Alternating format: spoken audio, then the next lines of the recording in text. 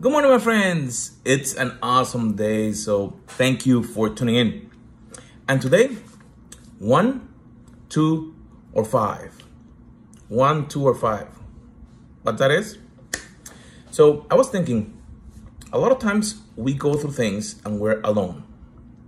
And we try to do it all on ourselves. We don't ask for any help. We don't ask for anyone because we think that that's a weakness. It's not a weakness.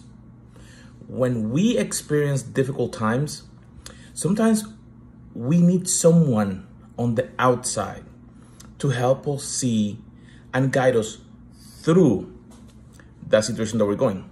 That's where the two come from. Are you connecting with someone, a coach, a mentor, someone that can speak life into you to help you at work, to help you with your family? Because then from the outside, sometimes we don't see it because we're right in the middle. So having someone could be a mentor internally, a coach externally, that can help you through that. But in addition to that, the 5 is, do you have a community around you? You are the sum of the 5 people that you spend most time. So look for a community where you can learn, you can grow, and that will help you to reach your goals. So today, are you alone?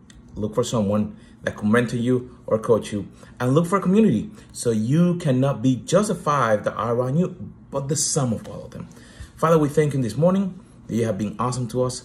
Thank you for showing us that when we go through difficult things, doing it alone is too difficult, but when we connect with others, we can succeed. In your holy name, amen. Have a blessed day.